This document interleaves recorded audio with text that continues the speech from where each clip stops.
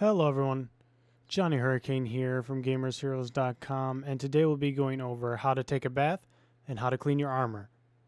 You can do this after the first couple main missions. Let's get started. After the story mission to escape the castle at Talmberg, head down towards the pond and it'll alert you that there is a bathhouse nearby. Near the front, there's a lady in white. Talk to her. And as you can see here, my character is quite dirty and needs a bath. You might be wondering why you do this. There are actually people who will scoff at you and not want to interact with you if you're dirty.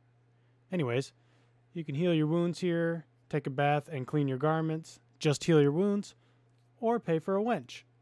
We're not going to get into that here. We're just going to wash our clothes and take a bath. You can haggle for the price here if you really want to. For the sake of the video, I just paid. It's 10 gold.